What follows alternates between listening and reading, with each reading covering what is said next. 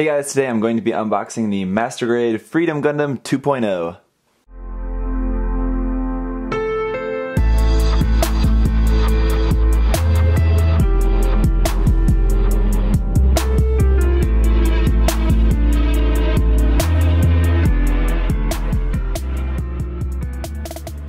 So to start things off, I just want to say a big thank you to MindFenix Hobby Store for sending me this kit to share with you guys. I'm very excited to check this out. Also want to say a big apology to you guys that this is a little bit late. A lot of people have been asking me, when am I going to review this kit? When am I going to get this kit? When am I going to review it? It was delayed here in Korea. I think not all of the releases, because I've seen some other Korean reviewers review it already. So I don't know, maybe just mine was delayed for some reason here in Korea. I think that like the initial batch that we got here in Korea was just not enough. I think there's just really huge demand for this kit in general, so I think maybe that's why, I don't know. Anyway, for whatever reason, it's late, but it's here now, so hopefully this unboxing and then the subsequent review will be useful and is in some way entertaining for you guys. So let's get into it. Great box art here.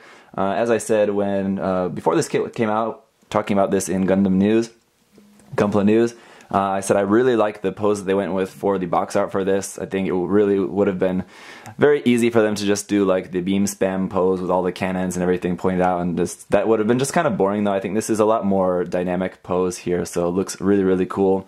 Definitely really shows off the redesign of the kit, of it being much more slim and sort of angular. Kind of a lot more mechanical looking rather than the original MG, which was much more closer to how the mobile suit appears in the anime.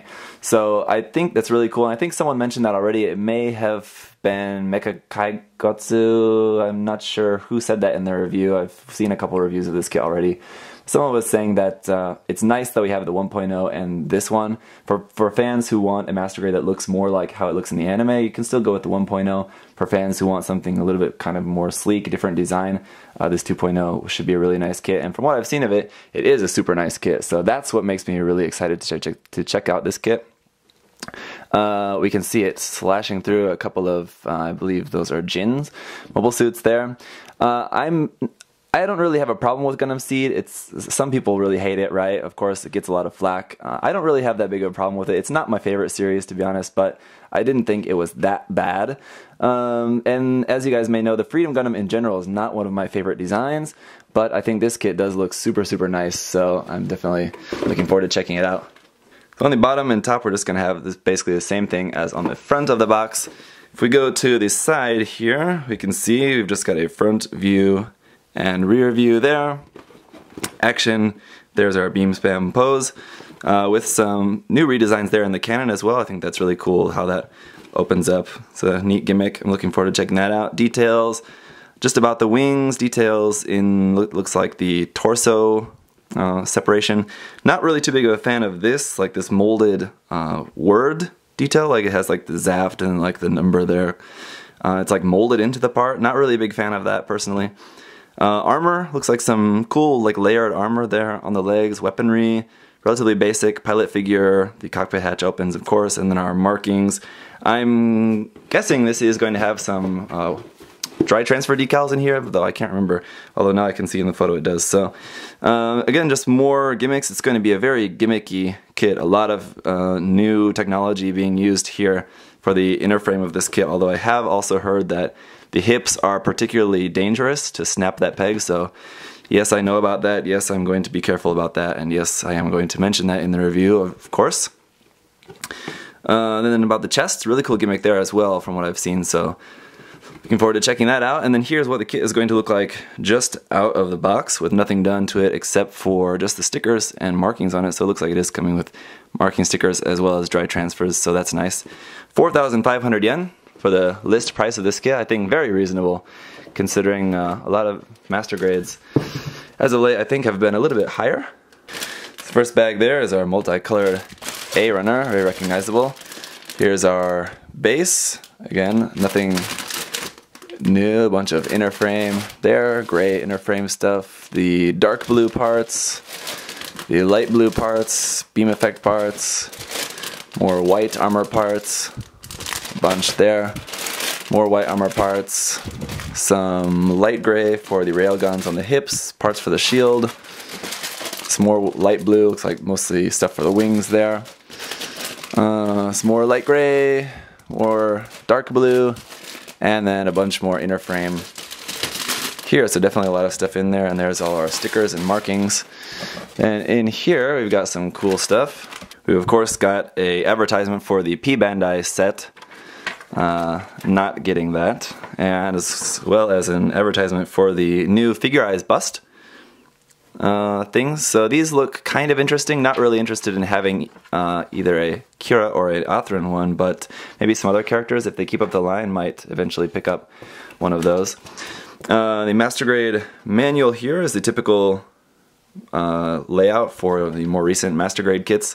On the back we do have a really big image here, a nice big photo reference of a painted kit. Skip to the middle section here, MS tracks in CE. Then yeah, I guess just talking about that, here we can see it beheading the, I believe that is the Impulse Gundam, right? Yeah, I think so. And then here painting guide for the figure. One-step point about doing panel lining there. Of course, that's going to help the look of your kit, whether you're painting or not painting. Then just a look about the inner frame. Again, some more about some of the gimmicks and everything there. Weapons, check it, about the different characters from Gundam Seed. Going to the front here, again, just more information about the Freedom, some information about the other GAT suits there, and all of that. Again, if you can read Japanese, that'd be useful. Here's our parts list. And yeah, another interesting thing about this kit is that it doesn't have any polycaps at all. I believe the last kit that didn't have a single polycap in it was the Master Grade Shinanju, if I remember correctly. So it's been a couple years since we've had one that was totally without polycaps, so it should be interesting. Starting off with the torso and then the head. Just gonna go through this kind of quickly. Arm units, and then the waist unit. Then the waist, the legs, right leg, left leg, all of that. Then the wings and railgun. So putting all that stuff, that's like the kind of main weapons. And then the handheld weapons, the shield and the rifle, all of that. The base, mounting it on the base, looks like it mounts into the backpack, so similar to like the Wing Zero Custom, which I believe was the first kit to use this base, maybe, or I know it's one of the very few kits to use this connection piece, so maybe that's why I'm thinking of the Wing Zero Custom, but anyway, yeah, and then the gimmick about the railgun, or sorry, whatever these cannons are, I think these are not railguns, this is some other kind of cannon, I forget, but looks like the front part extends and then these parts kind of open up. So again, that's pretty cool. How to finagle all of that stuff, and then finally where all of the markings are going to go on the kit. So let's go ahead and check everything out. Alright, so first up is our foil stickers, and as you can see, pretty minimal here, basically just for the eyes, and then all of the cameras, the kind of main cameras. Looks like front and back of the head, one for the beam rifle maybe, and then one, two, maybe for two other cannons. Then we've got our marking stickers here, some pretty cool marking stickers, but again, I don't use these, so if you guys want these, leave a comment down below, first one to do so, and I'll send these out to you, because I don't want to see them go to waste. And then we have our dry transfer decals. I will be using these, so I will be keeping these. I do have a sort of a love-hate relationship. I definitely prefer water slides, but there is no denying that dry transfers do look probably the best, but they're just a little bit more tricky, eh? SB1 here for our beam saber effect parts, just regular 1/100 scale clear pink beam saber effect parts. Base 2 here molded in black, just a regular base 2 used for some 1/100 scale kits and on the rare occasion 1/144 scale. Our multicolored A runner here has one yellow piece, just a couple of clear, just plain clear pieces there at the bottom, a handful of red, and then a bunch of white here, parts for the head, it looks like skirt armor, and then make, you know, in the waist and things like that. V-fin is looking very huge. Here's just a look at some of the details so you can see the pilot figure up close. There's that. You can also take a look at the runner marking. It's going to be MG1100 Freedom Gundam version 2.0. The B runner is a bunch more of our white parts here, so you can see it's pretty much going everywhere else. And then we do have 2 of these, so double B runner there. C runner is once again doubled here, more parts here in white. And you can see something that's really cool that I like. I really like this about the Hyakushiki 2.0 is that they have a bunch of these like small little cutouts in the armor where you're going to be able to see just little bits of gray of the inner frame poking through there. Really, really nice detail. And the last of our white parts here is going to be runner D, just parts for the shield and the beam rifle.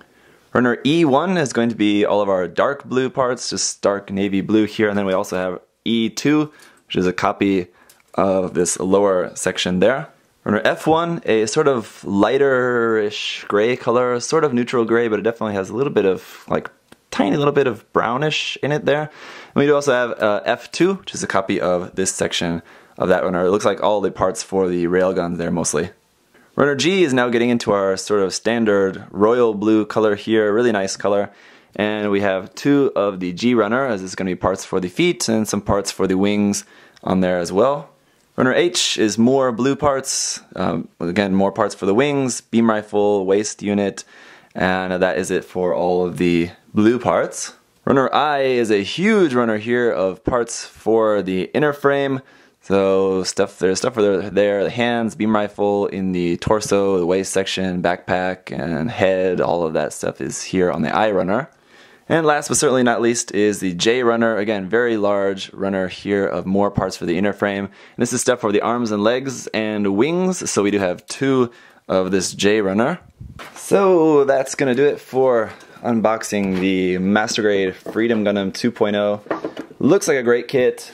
Again, I will definitely probably have no problems keeping my feelings about the Freedom Gundam in general out of this build and review. It should be pretty unbiased.